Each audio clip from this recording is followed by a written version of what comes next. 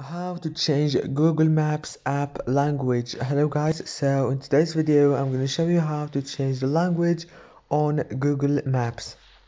First thing, go to the app. Now this is the home page, and go to the top corner, click on your profile picture right here, and now scroll down and click on the settings option right here. Click on settings. Now it will take you to this page. Click on app language, the first option, and now choose any language you want from here and click on it, and it will be updated to your Google Maps. If this video was helpful, please don't forget to like and subscribe, and thank you so much for watching this video until the end.